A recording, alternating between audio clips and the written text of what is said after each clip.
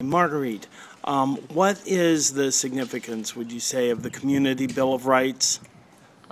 Significance is that it gives the people a voice in the health of their community. It gives people the rights that were given to us by the Constitution and Declaration of Independence to have liberty, life, and the pursuit of happiness. And part of that is having a clean and healthy environment. And we just feel like fracking in the city of Youngstown will harm the water supply and harm the land and harm our quality of life in the city of Youngstown. Okay. And what are some of the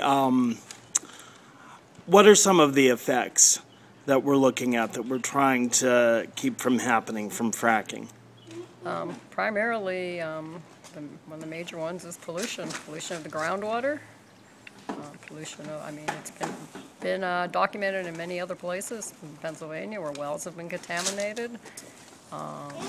There's been decreases in air quality in places in Wyoming, which are extremely rural areas that have had higher smog levels than Los Angeles at the time when fracking was taking place in those areas.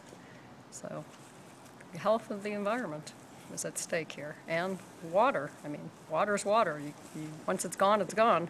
And if we're injecting 2 to 10 million gallons of it underground and a lot of that's staying there and what comes up is totally contaminated, we're really jeopardizing our water supply.